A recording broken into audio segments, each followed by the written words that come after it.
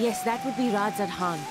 Hardly anyone has been allowed in or out since our troubles with the tower began.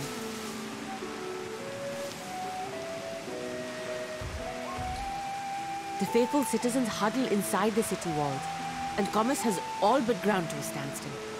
I pity the satrap, the trials he must be facing.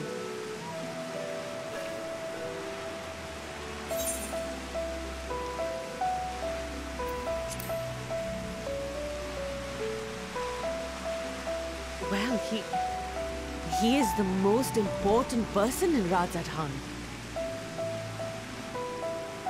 Long ago, this island was home to two tribes of Matanga, the Gajasura and the Arkasodra. When the Aura came to these shores, it was the Arkasodra with whom they joined forces. Together they defeated the warlike Gajasura, forcing them to flee Thavnair altogether. Peace and prosperity reigned for a time, until a clan of Hyur from the mainland decided they wanted the island for themselves. It was a direct ancestor of the present satrap who arbitrated that conflict and welded the warring factions into the nation we know today.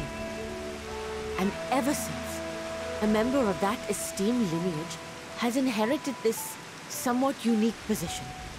You see, by and large, the state is run by the people, but when problems arise, it is the satrap who mediates a solution. The stability provided by the satrap is what has allowed Radzad Han to thrive all these years. And it was the satrap himself who entrusted us with this duty. We will not fail him, nor our countrymen.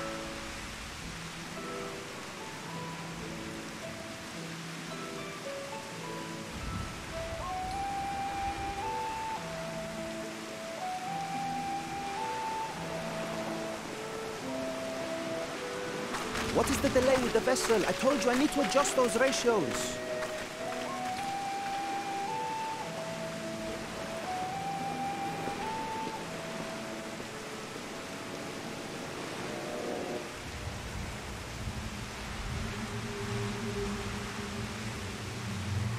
I come all this way to admire one of my splendid towers, and what do I find?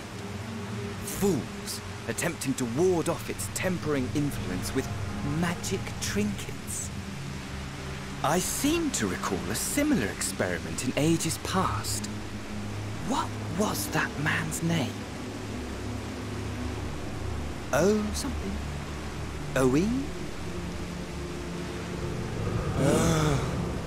Another body, another time. Who could be expected to remember every trivial detail?